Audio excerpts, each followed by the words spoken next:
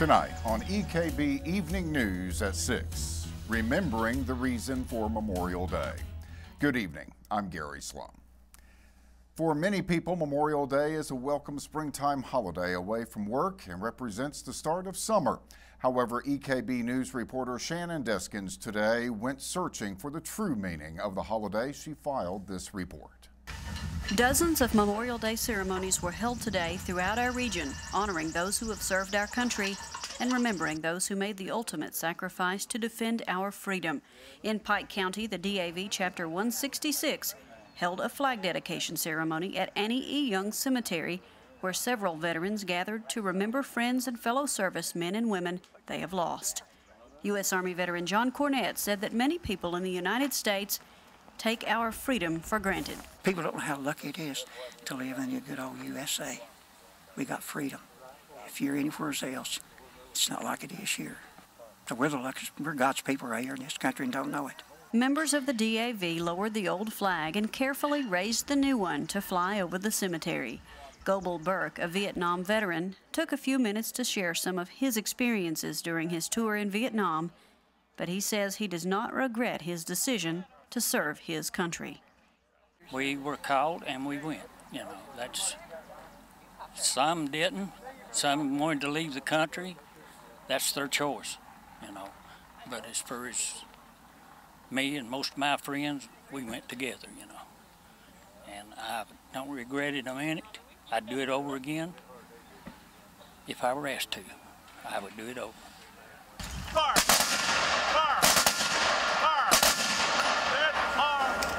For EKB Evening News at 6, I'm Shannon Deskins. Police have few answers right now concerning a woman who was found dead last night on Route 194 in Freeburn. Police were called to the scene following a report of a woman lying in the roadway.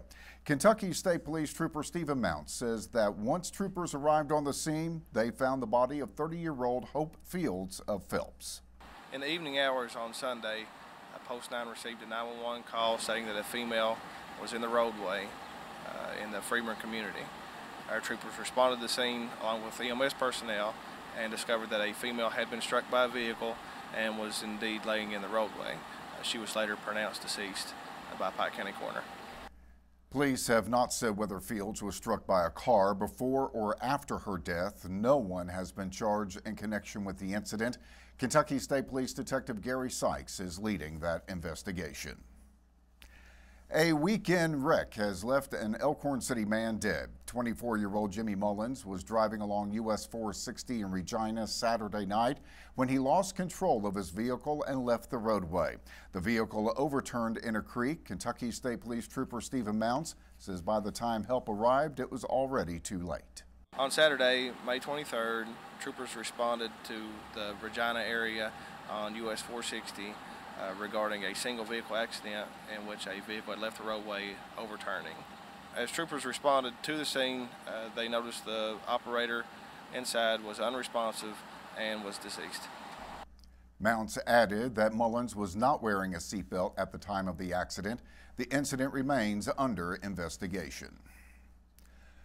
Like all local governments across Kentucky, Pikeville is currently in the thick of planning its budget for the upcoming fiscal year, which begins July 1st. EKB News reporter Courtney Lovern went to the City Commission's meeting Friday evening and found that the process has been going smoothly. Last Friday, a special called meeting was held by the Pikeville City Commissioners since their normal meeting would have fallen on the Memorial Day holiday. During the work session, the council discussed the budget and how the money is being managed so far. Well, there was several things today. First of all, we had a work session prior to the meeting for our budget work sessions. One of the things that we do every year is we have an announced planned work session to call in the local media as well to sit down with the commission to go over the budget for the following year. So we spent the last couple of hours before this meeting sitting down, really working through the budget details. So that next month in June we'll do the first reading and the second reading of the budget and have passage of it before the new budget kicks in July, which we're mandated to do pursuant to Kentucky law. Blackburn said they are expecting a flat budget because their capitals are where they need to be and that their conservative style has helped them save money that can be used for unexpected expenses. We've got a couple of projects that we're still seeking funding for that was layered into the budget, but we expect to receive some grant funding to be able to cover those pieces as well. So overall, another good year, outlook year. A lot of all the departments were satisfied with most of the capitals that were approved, and we expect the first reading to go without any issues come the first part of June. Reporting for EKB Evening News at 6, I'm Courtney Levering. Rescue crews had a job on their hands Friday night when they were called out to a report of a man pinned by a steamroller. The man was working for Kimberly Paving near Route 195 at the mouth of Wolf Pit Branch when the roller lost traction and ran away downhill. The roller slipped off the roadway and into a house, pinning him between the two.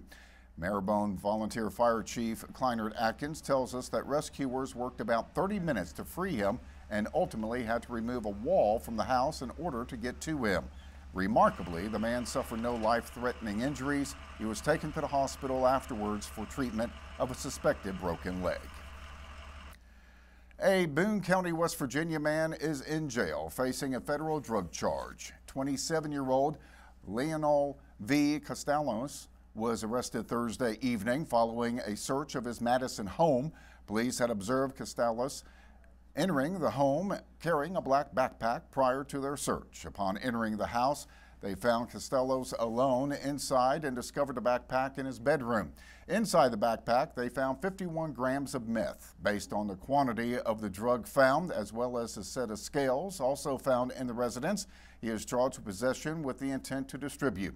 He's being held in the Southwestern Regional Jail under a $150,000 bond. Well, coming up, there will be several ways for the Pike County area to help sick children. EKB News reporter Shelby Steele will give us the details on two of them. And several students received awards from Pike County School Board last week. We'll tell you about them in 2 minutes.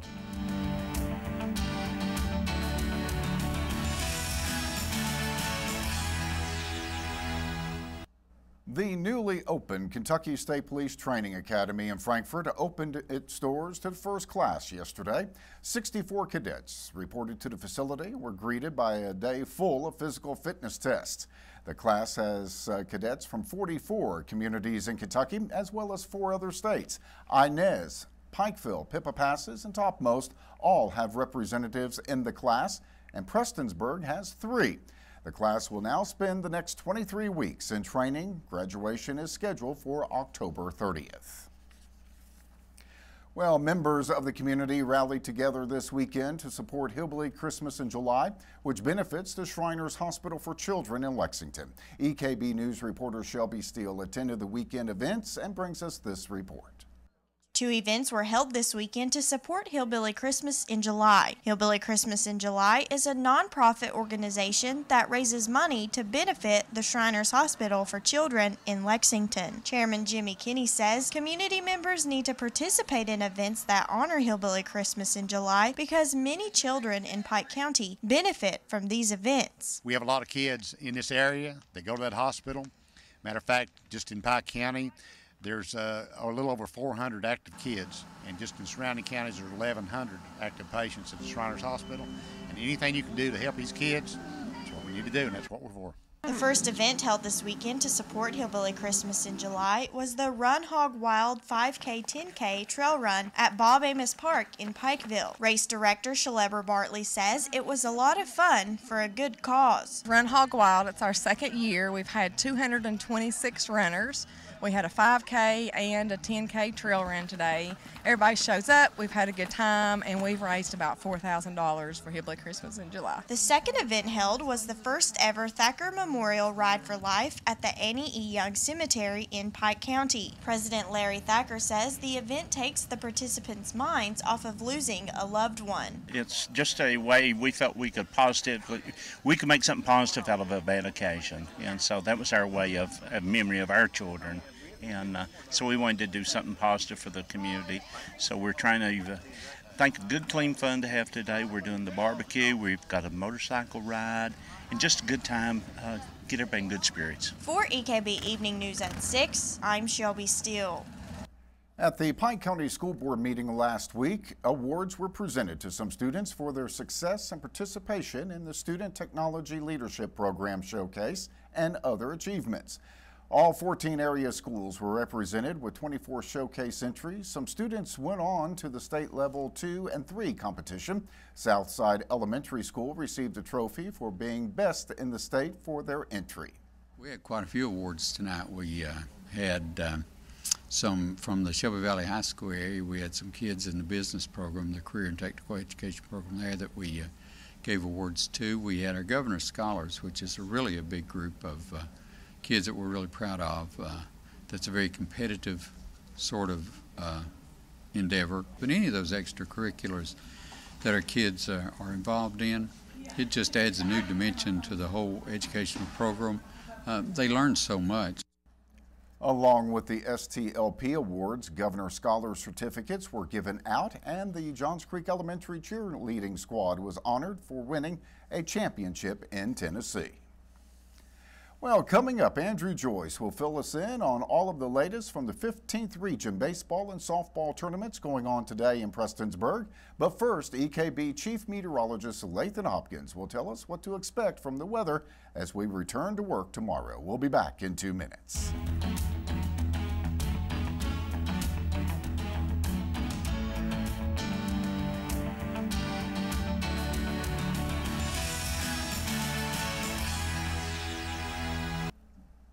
Well, it's been an absolutely beautiful Memorial Day weekend. It has. Starting to notice a few changes across the region. I have a couple of showers popping up this evening across parts of the region. Doppler radar showing those very few and far between, but it is a sign of things to come here over the next couple of days. We have one shower, actually 2 showers now, in Buchanan County and Southwest Virginia. One here moving into Mingo and extreme southern parts of Mingo and McDowell counties, and another just to the north of Paintsville. But we do have more showers and storms definitely on the way over the next several days. I'll show you the 7-day forecast here in just a second.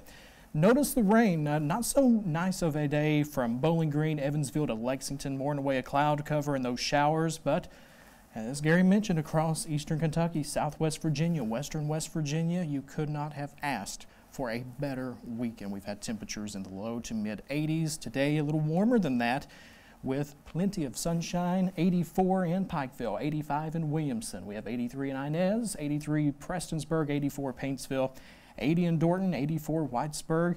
Again, absolutely beautiful day across the region. Now, as far as the almanac is concerned, the official high at the National Weather Service office in Jackson went down 84 degrees. The overnight low 64.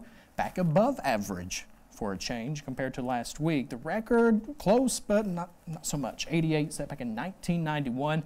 No rain officially in Jackson. Still about 2, almost 3 inches below average for the rainfall this month, and still about 4.5 inches above average as far as the year is concerned. That will be changing, though. We do have a lot of rain developing across parts of the southern parts of the country, from Dallas to Oklahoma City.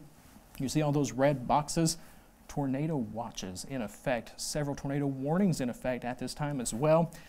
We do have the chance of severe weather as we make our way into the day tomorrow, even across our region. The Storm Prediction Center has most of the Commonwealth of Kentucky in the slight risk category, stretching from Cincinnati down to Lexington and Nashville. Across our region, just that marginal threat, but we definitely will have to keep a close eye on the radar as we make our way into the day tomorrow. The main threat will be the damaging winds across the region. So that's something I'll keep you up to date with the latest on over the next little bit. All right, the pollen count sponsored by Faith Pharmacy, Adams Plaza in Pikeville. Not much change in the pollen count. 7.9 tomorrow and Wednesday, back to 8 on Thursday.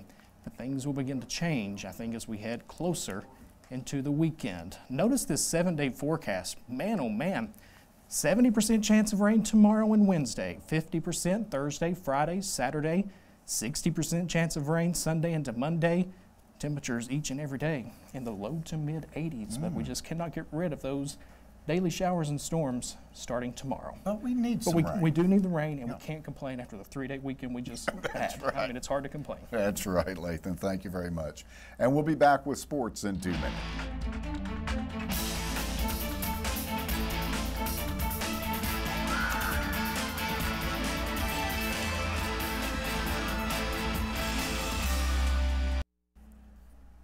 Well, Well, Andrew, 15th Region action began throughout the area. It did indeed. Big Memorial Day, of course, lots of celebrations going on. High school baseball and softball, that's the tradition. Memorial Day gets it started. Historically, the 15th Region baseball and softball tournaments celebrate Memorial Day with a full slate of first-round action. The scene, Stonecrest, Prestonsburg Sports Park. 4 baseball games, 4 softball games, each team playing for a trip to the state tournament.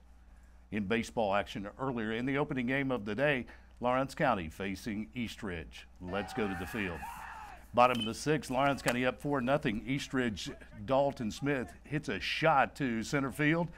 He'll try to spark a rally, but that one's not deep enough to get it done. Zach Kazee will ground past the Eastridge second baseman with this dribbler. And that brings in another run for the Bulldogs. Bulldog starter Eric Salyers goes the different distance for the 5-hit shutout win. Lawrence County 5-0 over Eastridge. While Lawrence had just 4 hits, they were aided by 4 Warrior errors. In game 2 of the day earlier, 57th District champ Paintsville facing Allen Central in the regional tournament. The action started early in this one. In the final game of the morning session, Paintsville taking on the Rebels. Bottom of the 1st will go to the field. Paintsville's Kent Phelps will start things off for the Tigers with this triple to right center, just out of the reach of the diving attempt. Ben Daniels brings in Phelps with a shallow hit to left field.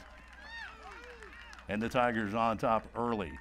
Matthew Miller will hit a grounder past the second baseman into right field, bringing in Daniels for another run. Paintsville gets the early lead. And then Cash Daniel will hit this shot over the left field fence. That's deep enough, and that's a solo home run. Paintsville moves on to the semifinals with a 7-0 win over the Rebels. Ben Daniels, Matt Miller, and Cash Daniel each with 2 hits. Ken Phelps got the win on the mound for the Tigers. Game 3 of the day now underway. We have an update from Prestonsburg. Middle of the 5th inning. Johnson Central leads Pikeville 4-3. And the finale set for 7:30 tonight. Belfry will face Prestonsburg. Semifinal number 1 is set for tomorrow at 6. Lawrence County meets Paintsville. And semifinal number 2 will feature the Pikeville Johnson Central winner taking on the winner of Belfry Prestonsburg. And in 15th Region softball first round action earlier, Johnson Central taking on Lawrence County. It was a beautiful start with lots of sun on the diamonds at Prestonsburg Sports Park. Top of the 7th inning, 2 outs tied at 1 apiece. Micah Ward will hit this one right down the third base line for the Lady Eagles. Johnson Central takes a 1-run lead. Rochelle Fairchild will come to the plate, hits a grounder to short. That's through the wickets, and that's another run and an RBI for Fairchild. Johnson Central in the 7th, rallying. Shelby Cantrell will hit a blooper right over third base for an RBI. Johnson Central goes on to get the win, 4-1 against Lawrence County.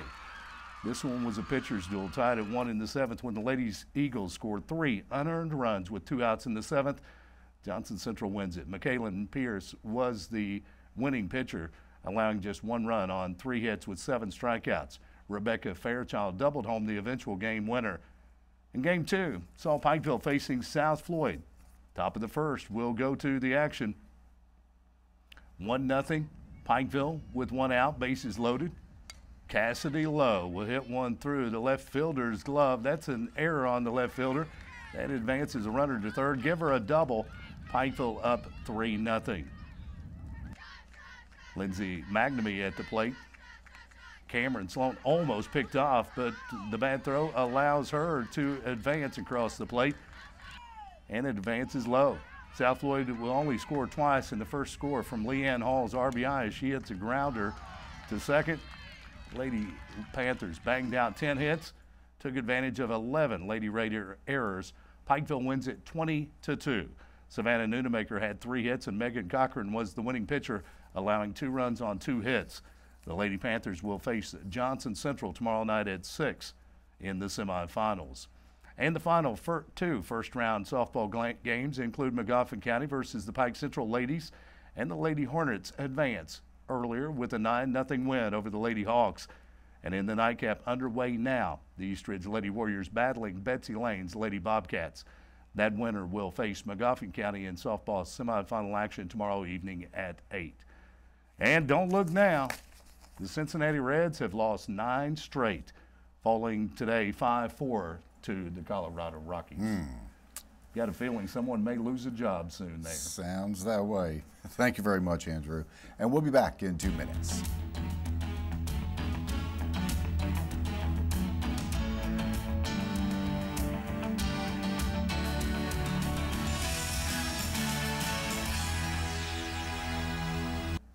Well, some showers moving into the area. Could see a few of those overnight tonight. A better chance tomorrow, maybe even a round of severe weather. That's something to watch for tomorrow. Temperatures in the mid-80s, and then a daily threat of showers and storms over the next 7 days. Temperatures remaining in the low to mid-80s. Okay, thank you very much, Lathan. And the regional action continues. As we speak, That's even. right. Wrapping up the first round this evening, of course, semifinals for both baseball and softball. Tomorrow we'll be there, have highlights, and keep you up to date with all the action. Okay, sounds good. Thank you, Andrew. And that will do it for tonight's EKB Evening News. Remember, you can get more local news anytime by listening to the radio stations of East Kentucky Broadcasting. You can also follow EKB News and EKB TV on Facebook and Twitter. We leave you tonight with scenes from the Russell Fork. Good night, and thanks for watching.